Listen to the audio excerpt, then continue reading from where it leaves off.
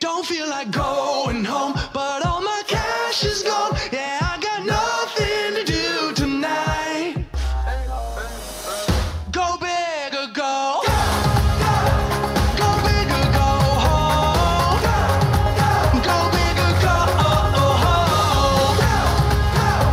Go big or go home. Go big or go home. It's getting crazy. We're gonna do some things that we won't forget.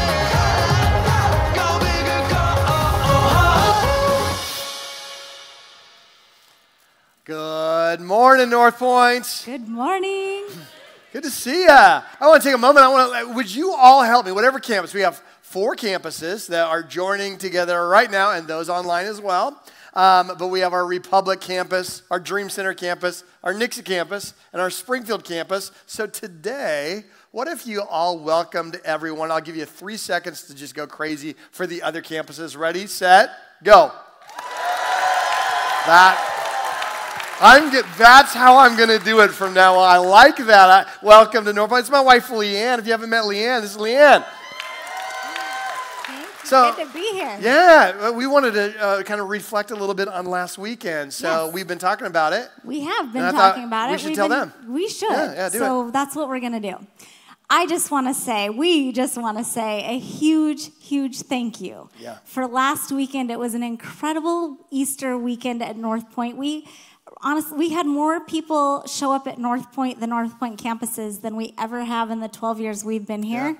Yeah. But the really big thank you, because that was awesome, but the big thank you is to the nearly 700 people that volunteered their time to make sure. 700. Yeah, that's a lot. Like if you were like inviting your neighborhood over for dinner and you barbecued and 700 of them showed up, that's a lot of people, right? So I graduated in a class of 25. That's a lot. I was top 50% too. That's a lot of people. That's 700. Amazing. Impressive though. Yeah, thanks. Yeah. Just drop that in. That was important. Uh-huh. Anyway, it's not about me. It's about, Mm-hmm.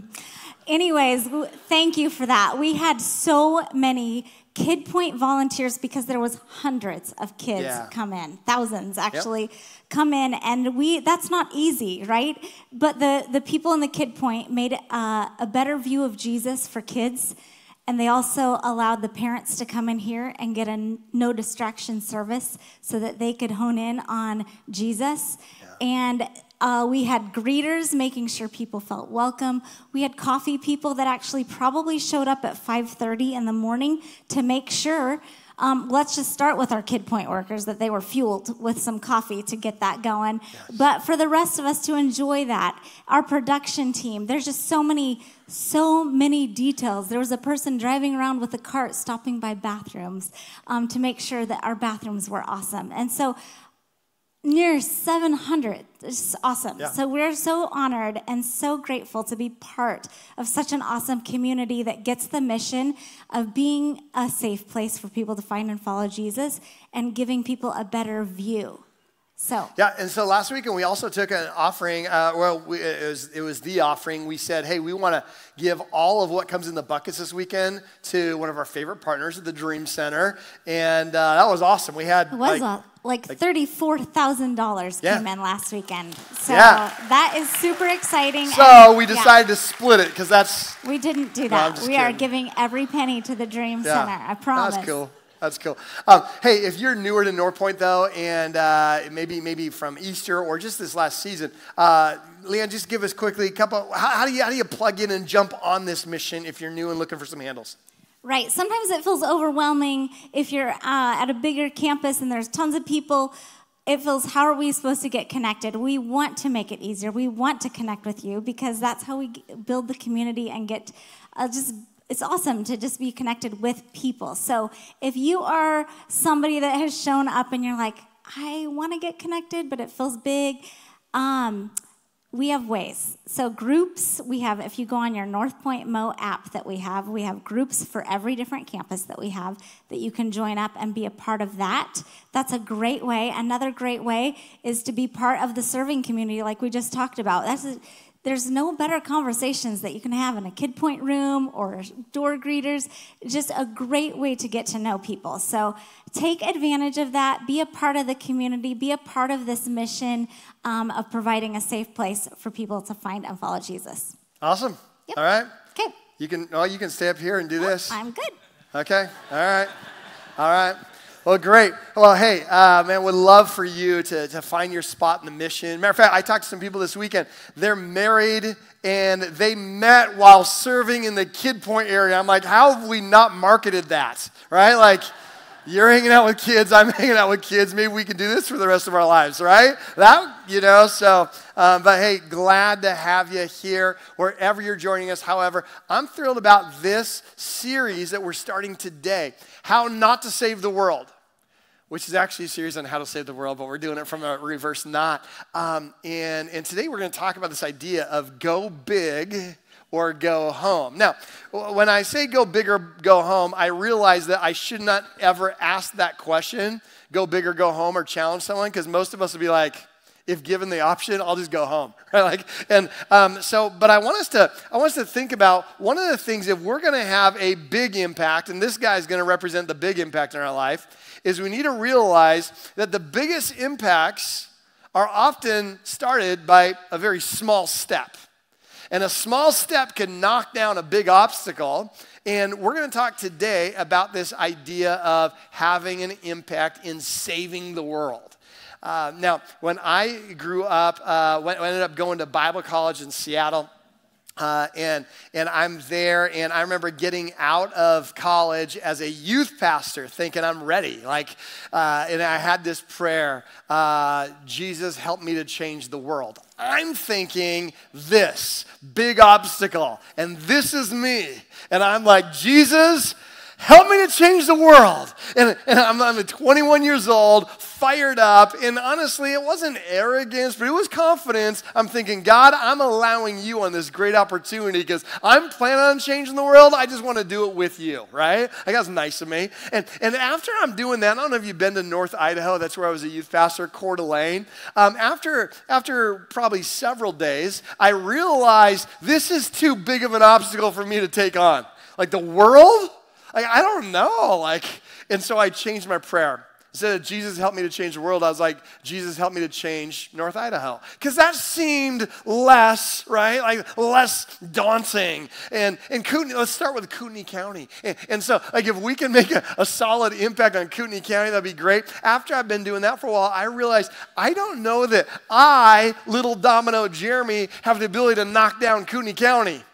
So finally, the longer I was trying to do something for God, my prayer just got shorter and shorter. Instead of Jesus help me to change the world and Jesus help me to change Kootenai County, now it's just Jesus help me to change. I know I'm not able to make this happen. And now that I've been doing it for a long time, I'm just like, Jesus help me. That's what I say every single day. And I want to talk about this idea, if we're challenging everyone to go big, you can't, you realize, earmuffs, eye muffs, you didn't see it. That's the reverse. All these good things you wanted to do come. Isn't that just like Satan, old Slewfoot? He'll do that. Oh, my word.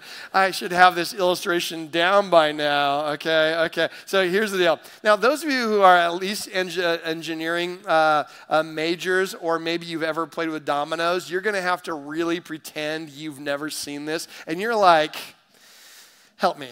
You're like, how will this ever? You're not going to believe. This is like a magic show, but it's not. It's not like sorcery. This is. Anyway, so I want you to just kind of go back to this thought of how could I, this little domino, ever have this? You're never going to believe what happens. Watch this. When you say, what if I, instead of trying to take on something huge, just take my simple next step? Cameras, are we ready for this? Because I want all campuses to see this. This is going to blow your mind. Watch this. Watch this.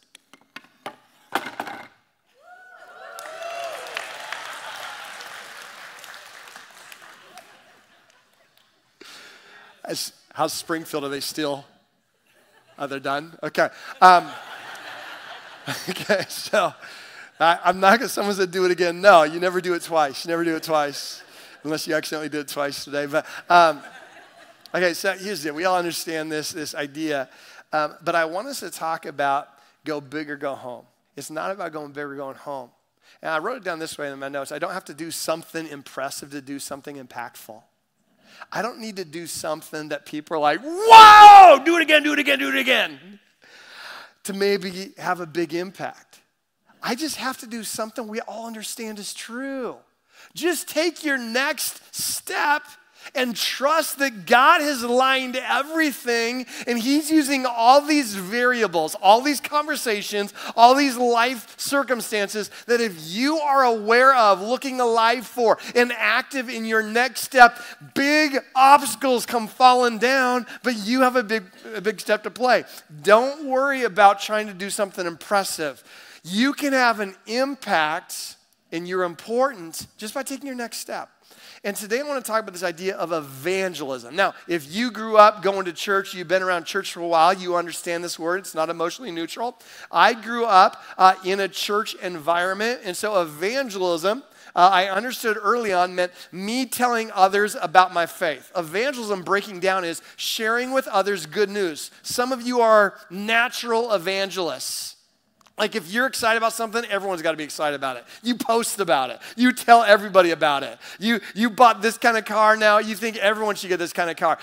I know some of you are like that. That's why I used to be an evangelist about stuff I liked. And like my favorite restaurants, I'd tell everybody. Now I don't tell anybody my favorite Mexican restaurant. Because like then you all show up there on Friday and it takes me forever to get in. Okay, but some of us are naturally like, I want to share with you good news, right? But growing up, when it's attached to your faith, I went to Northwest colleges. It's Bible college, and I took this class, and I've shared this story several times. So if you've been to North Point any length of time and you don't remember this story, that's hurtful. Okay, but let me hit this story again. Okay, this story of going to college, taking a class, and it was an evangelism class. And so as I'm there, is we would learn these different techniques and pathways to lead someone to Christ, and that seems daunting. Maybe for you, you lead 3 people to Christ by Thursday, and that's awesome. But for me, I'm like telling someone about my faith and so the class teaches us the Roman road, okay? If you can learn these 4 scriptures in Romans, then all of a sudden the most fiercest of agnostics are going to turn to Christ. And so we learned a couple different pathways, and we call it evangelism. And then we would partner up. We'd be like, okay, now we got a role play. And so we would take 2 Bible college students, and we would pick who is the heathen and who is the Holy One. And so then we would lead each other to Christ. And I honestly had a pretty good record. I was leading people to Christ left and right in my Bible college class. And whenever it was my turn to role play the heathen, I tried to make it tough for them. But then they would pull out that one verse in Romans, and next thing I know, my wall comes crashing down. And so we had this nailed, and I was getting an A in class. And then our final project is we took a Northwest Bible College van to UW, University of Washington. It's not a Bible college. It's not even a liberal arts Christian college. It is a real heathen university. They dropped us off. Larry Malcolm drops us off in this van and says, you have to lead someone to Christ in the next 3 hours. And that's like our final project. I'm like, I haven't led someone to Christ in the first 19 years. I don't think the next 3 hours is going to, and I remember like walking around. I'd never been on a real university before, and I'm so intimidated. I'm like, this is not good. And I tried, but the problem is these guys hadn't taken my evangelism class. They didn't know how to role play. And so they were asking questions I was ill prepared to answer. And they weren't, to my astonishment, falling down with their spiritual obstacles. Matter of fact, I had to sneak off campus, right as downtown Seattle, real close to downtown Seattle. Fortunately, there's a homeless camp that is right there, and enough of the guys there were inebriated and very, very helpful to help me on this path. And within 3 hours, I was able to get someone to say yes. And I don't know if they say yes all the time or if that was an impactful moment. And today he's traveling the world and saying, if I ever find that young man who led me to Christ right there, probably not. But I remember thinking, man, this is daunting. How do I say I'm going to share my faith when it seems like there's no way I can knock this wall down because it's too big? I'm small. The project's big. But Jesus can take your little and he can make it enough. That's what we see when it comes to sharing your faith. As we talk about how not to save the world, it's not about trying to convert everybody. It's really trying to reflect that which we've received. If Jesus has shown you love, forgiveness, acceptance, grace, then you just reflect that. And I have to always evaluate what part of my life is not reflecting it truly, and let me invite Jesus and the Spirit of God to shape me. And what part of my life is reflecting, and just lean into that. And then my role to help impact the world, and it says in Scripture, we're the salt of the earth, which means we are to bring flavor and perseverance to the place that we've been placed. How am I doing? How do I taste? What's my aroma like? How am I living as a follower of Jesus? Now, I also realize not everyone at North Point has made a decision to follow Jesus, but I would bet everybody, whether you've made a decision or you've not, if you think about it, God uses people for you to understand him better. For you, you can probably think of a couple of people who, because of their relationship with you, you're more open to a conversation about Jesus. For some of you who have said yes to Jesus, you know there's a couple of people that you eternally will be thankful for because God used them to open up your heart. And for some of you, you don't even know what you're going to do with Jesus, and you're exploring it. But the fact that you're even open to it is because there's some people who you're like, I just can't dismiss you. You're just a really good person, and I'm interested in the conversation, right? And so I want to talk about what would it look like if thousands of North Pointers seasoned the area we live, that we lived in such a way where maybe we could have an impact on the world, not by trying to take on something super big, but by taking our next step, even if it doesn't feel impressive. So we're going to walk through that. Now, in order, I wrote down this way. It's easier to experience God's love when the followers of Jesus express God's love. It's easier for those around us to experience God's love when we express it. If we are, I know that's not rocket science, right? When we express love, when we are loving, that's how people feel loved. When we are caring, that's how people feel cared. When we are forgiving, when we are generous, when we are grateful, all these things, when we take the attributes of God and we flesh them out, that's what God did through his son Jesus. He didn't send us a program. He didn't send us a book. He didn't send us an employee manual. He sent his son to live and flesh out what love looks like. And so we're going to walk through that today. Now, Jesus refused to use shame as an evangelistic strategy. I think judgment and shame are poor standards. This weekend, yesterday morning, I was coming home from an errand, opened the garage door, and my youngest daughter was in the garage, and Millie, she had left the door open. Millie came into the garage. When the garage door goes up, Millie runs outside. Now, we don't have a fence, okay? And I am now a dog guy, and I also realize it's not good when Millie gets out without a collar. We don't have one of those electric, deals, and Millie and I, she doesn't sense the authority in my life when I tell her to stop, and so I know this is a bad thing. I'm like, okay, this could take forever for us to get Millie back, and it is bad. Well, at that same time as Millie's running in our front yard, and I'm trying to corral Millie, all of a sudden our neighbor decides that's the time for his walk with his dogs, and I'm like, you got to be kidding me, because this guy, he's like the dog whisperer. He's the kind of guy who always gives us tips about how to help our dog, but not the kind of tips that you're like, hey, that's a thoughtful tip. He's super nice about it, but you can also tell he's like, these suckers don't have a clue what they're doing. And what's annoying is he's right. And so he's walking his dog. He's coming, and Millie sees the dog. I'm like, no, this is terrible. And Millie just starts running and yapping and nipping and circling and running. And his dog is just like, and he's like showing off with commands and calm, and the dog's just responding. And I'm like, okay, Millie, you're embarrassing me. okay? And I don't know if you've ever owned a dog or a kid, but you know what it's like publicly, where you're not allowed to express the threats, but you're trying to help give them cute clues, and you hope they pick up that this ain't gonna be good as soon as I'm allowed to reach you, right? And I'm like, hey, Millie, we don't do that. No, ma'am, we don't do that, Millie.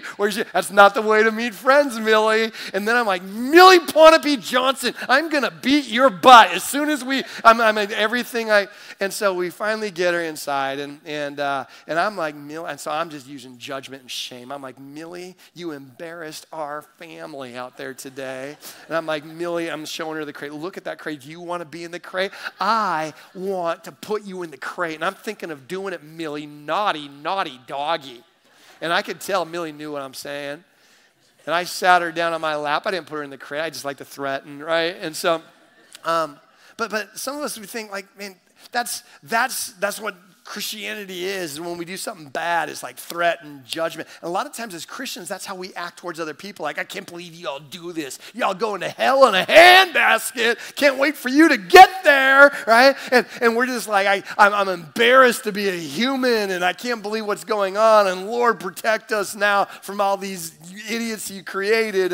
And we have this mentality, and we're like, I wonder why those walls ain't coming down. Right? Wonder why those walls ain't coming. And that's not what Jesus did. Matter of fact, maybe before we go there, I'm in a text thread, and this week I got sent an article that I'm like, oh. It was an article about church. And it said this, and I know we've had a lot of people talking and writing about the rise of the religious nuns.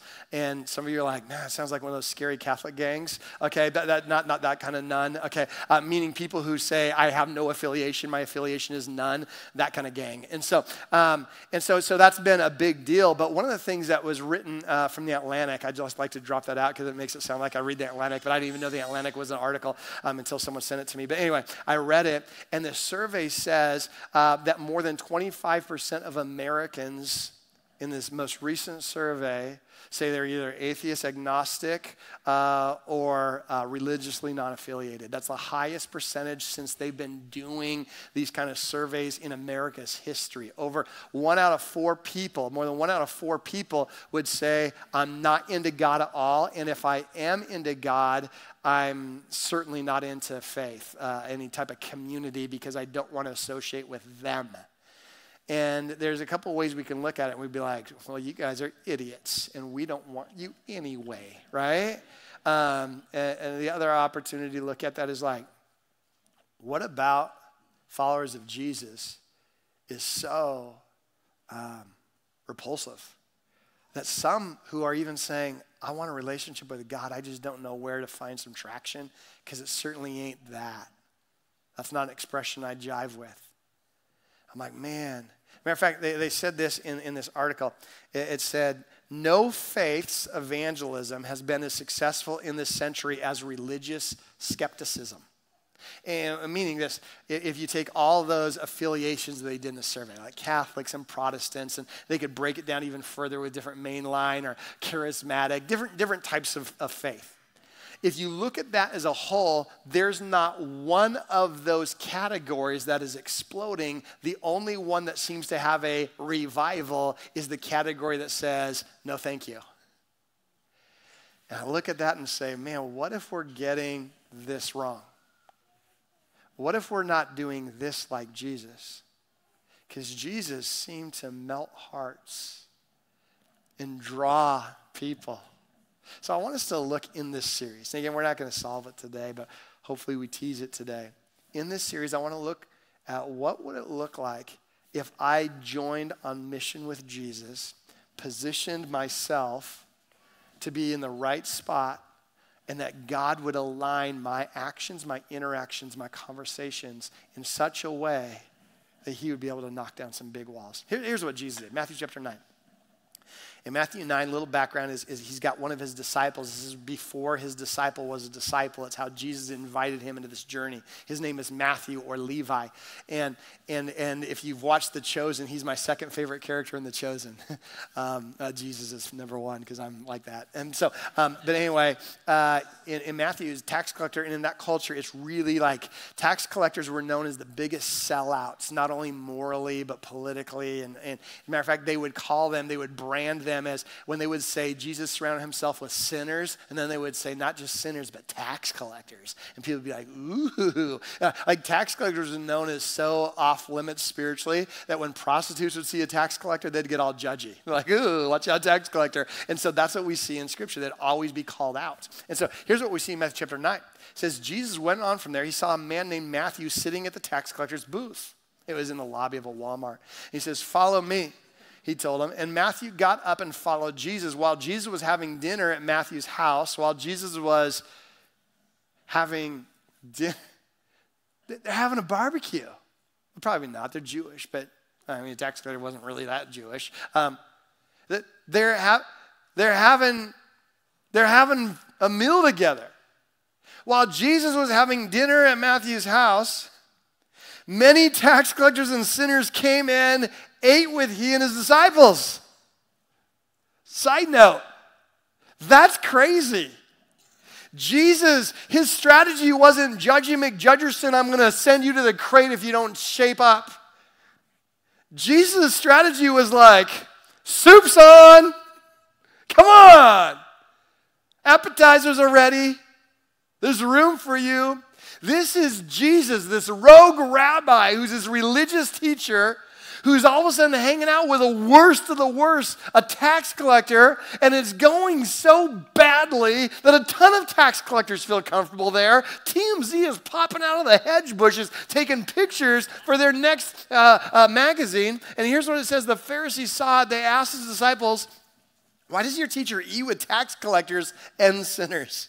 On hearing it, Jesus said, it's not the healthy that need a doctor, but the sick. But go and learn what this means. I desire mercy, not sacrifice, for I've not come to call the righteous, but I've come to call sinners. Now, when Jesus says this, when he says, I desire mercy, not sacrifice, the moral of the story is there's no sacrifice needed. Because the truth is we've all sinned, and Scripture says it very clearly, the wages, the hard-earned paycheck of my sin is death. There is a sacrifice needed. So when he says, I don't desire sacrifice, I desire mercy, he's not saying there's no sacrifice. He's saying I don't need it from you. That's why I came. I deliver the sacrifice. I am the sacrifice. I am the Lamb of God who lays down his life for the world. I don't need you to lay down your life. I came to give you life. So much life, it's overflowing. I desire mercy because I am the sacrifice. And he doesn't say that I don't want you to be righteous. He says that, listen, your righteousness is not enough. I came to be a spiritual solution because none of our righteousness measures up. And so I came to be right. Now, some of you would say, okay, the moral of the story, Jesus went to a very inappropriate place. You're like, you know, what business does Jesus have going to a party with a bunch of tax collectors? Well, Jesus had no business going there except that was his actual business, is to go with people who are broken and connect and be with them. And some of you are going to be all inspired and be like, okay, I'm going to go to the most seedy establishment in Springfield Metroplex tonight. And on the count of three, we'll all call out where we think that is. Just kidding. But you're like, that's it. I want to be like Jesus. And then if people talk bad about me and they hate on me because I'm going there, I'll be like, what up? Jesus did the same thing, yo, right? Like, that's not the moral of the story. Jesus was able to go to very unhealthy environments because he did it from a place of stability and health. Let's not skip that little one, okay? Let's just say like today's the day that you have like a 2-day streak from alcoholism and you're set free 2 days. Don't go to the bar tonight just because you love the taste of pretzels, okay? That's not the moral, for real, that's not the moral of this story. The moral of the story is not to go to some crazy environment because that's what Jesus would do. The moral of the story is I want to be so healthy and so on mission and so filled with the Spirit of God that no matter where I go, I'm going to have an impact. They're not going to drag me down. I'm going to bring them up. It's because because I am there from health, out of health for his glory. So one moral of the story is let's get as healthy as we can so that we can go anywhere he calls us to go. But here's the deal. Followers of Jesus, we don't have a mandate to convert. We have an invitation to converse, to talk with people. That's it. To share our lives with people. Go big or go home? That's daunting. How about this? Let's follow the ways of Jesus. Did Jesus stand up there and say, listen, I'm the way, the truth, and the life. You all suckers are going to hell unless you follow me. Jesus would say those kind of things, but to a different audience. To this audience, Jesus is like, pass the gravy, please. That stuff's good. And his invitation was to converse. And by spending time with them, drawing them, knowing that God has set up some things. And sometimes we get so focused on the big obstacle that we miss out on God's role for our own life. Here's what we see. It's easier to talk to your friends about Jesus. Like if I have to choose to go talk to a stranger at Costco today or my friends, I'm going friends all the time. At Costco, that's weird, man. Like, hey, that's cool. I mean, if you feel like that's you can do that, okay? But like, if I'm having to choose, that feels very unnatural. It's rare. I've got to feel very strongly with an impulse that I should approach somebody I don't know with a big spiritual conversation. But I could talk to my friends. And so if that's true, then the key is just make a bunch of friends. If it's easier to talk to your friends about Christ, then the key watching Jesus in Matthew chapter 9 is just make a whole bunch of friends. Walk around with your AirPods out. Take walks in the neighborhood just because it's a great opportunity for you to engage in conversation. Leave your dog at home, though, because I'd take them off, right, if your dog behaves like mine. Join a club. Join a PTA. Get involved with the soccer team. Do something to rub shoulders with people to make friends. Because it's hard to make an enemy a follower of Jesus. And it's hard to make a stranger interested in a spiritual conversation that depth with another stranger. So what if we just made a bunch of friends and that was our mandate, was to lean into conversations? Acts chapter 2. And I'm bouncing different scriptures today. And so we're like, if you brought like your Bible like, and you're like flipping around, you're going to get like paper cuts, okay? So we got on the screen here, but Acts chapter 2, I want to look at verse 46 and verse 47. This is the early church. After Jesus rises from the dead, the church blows up. And it says this. It says, every day they continued to meet together in the temple courts. How often? Every day. Every day they would meet in the temple courts. And when I say temple courts, don't you think of like temple like some church, like Temple Baptist Church or something like that. What that meant is that's a gathering place. That's where they're hanging out, okay? Every day they would see people as they go to and from. And it says they broke bread in their homes and they ate together. Where did they break bread? In their homes. They had mozzarella sticks together. They had soup night together. They had everyone bring a dessert night together. Every day they would see each other and then they would go into each other's houses. They would break bread together and they would eat together. And it says with glad and sincere hearts, praising God and enjoying the favor of how many people? All the people. And the Lord added to their number weekly, monthly, every Easter, daily. Those who are being saved. How does God add daily when we don't have a revival going in our church and under a tent every night? How is that even mathematically possible? If the only way someone could go to get to a spot where they surrender to Christ is because they got an invitation from a stranger that left an invite instead of a tip at a restaurant, and they showed up at our church saying, "What meaneth this?" And the pastor leads them to the front. And not that that can't happen, though I encourage you to leave an extra tip and then they invite. But the thing is, daily, as they were having food together, as they were hanging together, I was talking to Preston Ulmer. A lot of you know Preston, Spiritual Formations. He said it this way. He says that evangelism travels at the speed of hospitality. And I couldn't shake that thought. Isn't that true in Scripture? It seemed that the pace of my relationships seemed to be the vehicle upon which people's hearts were opened, as I look at in Scripture. I think that's true in our lives. I've got some people in my life that mean a lot to me that aren't followers of Jesus. And they're not my project. I'm not trying to convert them. I want them desperately to hear from Jesus. I want them to hear what I've heard.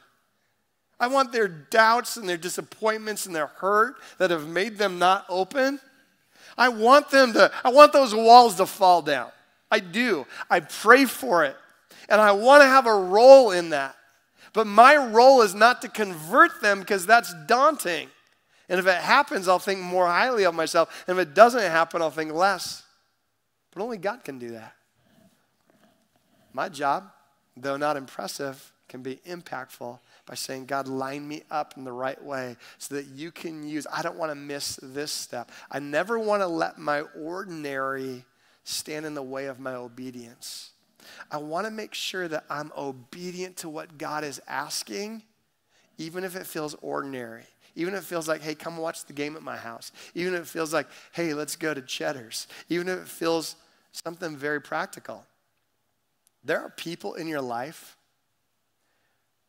you've been positioned, commissioned, positioned in the right spot from God. That if you play your role, they're going to be more open to Jesus. But we've got to be ready. 2 Corinthians says it this way, and this one's nuts, okay? This says this, therefore, if anyone is in Christ, the new creation has come, the old is gone, the new is here. All this is from God who reconciled. Some of you accountants, your antennas just went up, okay? Reconciled, made things right, okay? You can clock out now because it's all been reconciled, right? Spiritually, it's an account, it's a ledger. It's God is in the business of making things right, right? And so he reconciled us to himself through Jesus Christ, and he gave us the ministry of reconciliation. Well, that's fancy talk for you got a job. God gave you a job. You're like, what's my job? I'm assistant reconciler, okay? That's your new job. If you're unemployed, no longer. You're assistant to the reconciler maybe, okay? Whatever you want it to be, okay? You can work on your business cards later. But our job from God is the ministry or the service or the job of, it's a special appointed a job with a special appointed power from the boss to be able to help reconcile others to God. That's our job. And that God was reconciling himself to the world, not counting people's sin against them, and he's committed to us this message of reconciliation. We are therefore Christ's ambassadors. Now make sure you enunciate correctly, okay? But turn to someone near you and say, you're an ambassador. I could get risky right there, okay? An ambassador, as though God were making his appeal through you. We implore you. On whose behalf? God's behalf. On Christ's behalf. Be reconciled to God. That's your job. That's my job. If you're a follower of Jesus. If you're not a follower of Jesus, I hope you understand that's the thing that would make it even more eye-opening if more people in your path were doing this. That might be why you're interested, because someone's been doing this. It's not just because they're supernaturally nice. It's because they're on mission. My job is to let God implore others through me as an ambassador. Some of y'all, you know ambassadors. You're like, you know brand ambassadors, right? You got social media and TikTok, and they're a brand ambassador. What is an ambassador? Let's talk about ambassadors. One, an ambassador is bilingual, okay? They're representing one land to another land. And so they got to understand both sides of the game, right? An ambassador, I put down a few things. One, as an ambassador, I must learn the words and the ways of my homeland. That's priority number one. If I'm an ambassador for God, my first assignment is I got to know the words and the ways of God. I need to know the Holly Bible. I need to get it in me. I need to understand it. I need to live it out. I need to every day understand that I am not my own. This world is not my home. I have been sent here with purpose, on purpose, for purpose, and I need to know the ways of Jesus. And now when I've got that, my second job as an ambassador It's to know the words and the ways of my host land. And that's this world. Instead of being like, oh, my word, you're nothing like my boss. Just be like, okay, this is so different. My job now is to connect the dots. How do I do that? Let me see. I must know your ways. And it doesn't mean I'm like, that's why we need to start with our homeland, because otherwise we're like, this land is awesome. Forget my old land. No, you're an ambassador. Matter of fact, I was researching this week, who is the best ambassador in the history of the United States? And the answer from several of the articles was Benjamin Franklin. Benjamin Franklin, he's an eclectic, eccentric dude. But he was winsome, and they said that he went to Paris during the American Revolution, and the Americans needed resources like crazy, and they had none. And so they send him to Paris as an ambassador, representing Americans, this new country, and going to France, this established power, and saying, can we connect the dots here? And he did it in such a way, they loved him. They found him winsome and brilliant, and they ended up sending so many supplies to America that helped them win the Revolutionary War. And then they used him. They liked him so much, they used him as ambassador to sign different peace treaties and help organize all types of relationships between France and America because they loved him. And then I also researched who was the least like ambassador, the worst ambassador in the history of the United States. And a couple articles, I hate this if you're related to this guy, I'm just the reporter, okay? It says this, John Adams. John Adams, they said, was the worst. Matter of fact, they had sent him to Paris before Ben Franklin. And they're like, hey, can you go? And they said that he was so ill-received. People couldn't stand his attitude, his arrogance. They just didn't like the guy. And as a matter of fact, eventually they just sent him back to America and said, we don't want you in our country. And so then he became the second president of the United States, which we'll talk about that in November. But bottom line is this idea of an ambassador. What kind of ambassador am I? Does the world look at me and be like, I don't even agree with you, and I know I ain't from your land, but I'm interested in the convo? Keep talking. Or are they like, dude, I don't even want you around. You're repulsive. And sometimes we just say, oh, you just don't like my morality. I don't get it. You can't stand the heat. Stay out of the kitchen, right? It's not our morality. It's oftentimes our attitude, our lack of humility. It says that once after Jesus had rose from the dead and went up to heaven, and Christianity was starting to gain some steam, it was a threat to the local powers, the Roman Empire. And so at one point they have extra biblical literature. It doesn't mean it wasn't true. It's just literature that they have found that wasn't in the Bible. Just some letters from one of the senators of Rome, because the emperor had said, I want you to round up all the Christians in your area and kill them because they're a threat to the empire. And the senator sent a letter back that they found that says this, I think there must be some miscommunication, because there is no way you would want to kill all the Christians, because the Christians in my area, they're the best citizens there. They're the ones that serve. They're the most generous. They're the most joy-filled. Surely you don't want me to get rid of these people. And even if I did, they're so well-loved by people who aren't even Christians, there would be a riot on my hands if I killed all the Christians. And I wonder, what would people say about us? Are we ambassadors? Not everyone's going to love you. And that's not the goal, is that everyone loves you. The goal is that I carry my life in such a way, as an ambassador, that I represent the brand, that I represent Jesus in a way where they're more interested in the conversation. Last thing, as an ambassador, I must reach new markets. I must be willing to be able to go into areas that aren't open. And instead of looking at this as too big of an obstacle, I say, hey, can I have a conversation and align myself that, God, you're positioning me to be helpful in bringing down a wall. Last thing is this. I want us to look at this last point, the outline that I feel like will be kind of our mantra for the series on evangelism, that my greatest witness, the ability to talk about Jesus, my greatest witness might be my witness. And witness isn't a real word. It's got a red squiggly on my computer. But my greatest witness might be my witness. My ability to be with somebody might be the number one way that God can use me to help impact other people for eternity.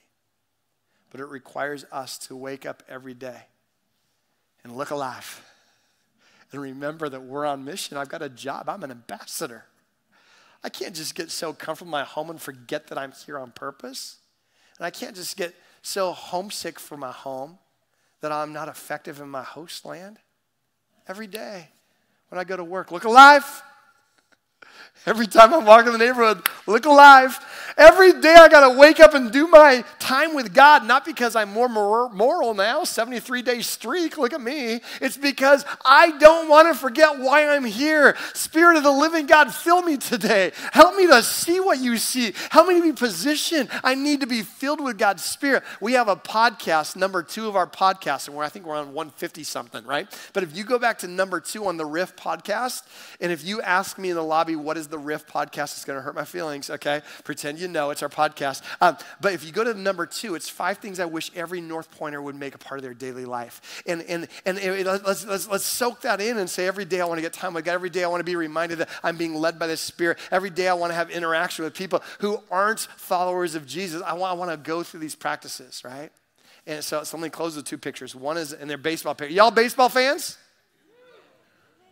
Oh, man, Nick's is going crazy. Okay, bunch of baseball fans here. Hope that's same in your experience. Okay, I'm going to show you baseball. Y'all Cardinal fans? All right, okay. All right, this will be good. I got a picture, okay? Nolan Arenado. Did I say that right? Or is it Nolan Arenado? Okay. Nolan Arenado. He plays the hot corner, okay? Third baseman for the Cardinals. And look at him. This is what we would call ready position in the biz. You see what he's doing? He's got his knees bent, his glove down, his eyes gazed, his focus, his sunflower seeds all shifted to the left side of his mouth, okay? He is ready. He's ready. What are the odds that that next pitch is going to end up going to Nolan Arenado? Very little. Don't tell Nolan that. He believes, hit it to me, hit it to me, hit it to me, hit it to me. He's one of those players that hopes the hardest hit is right to him because he's ready. That's not how I play baseball. Here's how I play baseball, okay? This is me, right? That's when I played right field, okay? Just sitting there, whatever. Because I'm like, they're not going to hit it to me. And I'm not the dude that's like, hit it to me, hit it to me. I'm like, please don't hit it to me. Please don't hit it to me, right? And coaches and parents are like, look alive, look alive, look alive, Jeremy. Come on, come on. And I'm like, why? It ain't coming to me. And in the event it did, what am I going to do about it? Every day, look alive. What if thousands of us every day take a moment and we look alive? And we go to our place of employment, we go to our schools, we go to our neighborhoods. Not with this mandate to convert, this invitation to converse. And to be this season with an attitude of humility, with an appetite for gravy. And we sit around tables and we eat, and we drink, and we talk, and we connect. And we allow God to use that as one more domino that he uses to knock down any obstacle that gets in the way of us hearing Jesus call our name. I pray today that maybe even if you're not a follower of Jesus, that today would be one of those dominoes in your path. Maybe Jesus is speaking to you today. I hope that's the case. If not, keep leaning in. And for those of you who've made that decision, let's be those people. Let's be winsome. Let's be mission-filled, spirit-filled, and invite Jesus to do some big things, not because we're impressive, because we're obedient, we're aware, we're looking alive. So, Father, today, I thank you so much that you've loved us, you've reached us. God, you've communicated through others your great love. And I pray today we would be gripped with mission, fueled with purpose, and aware and alive for all the opportunities right in front of us. In Jesus' name we pray. Amen.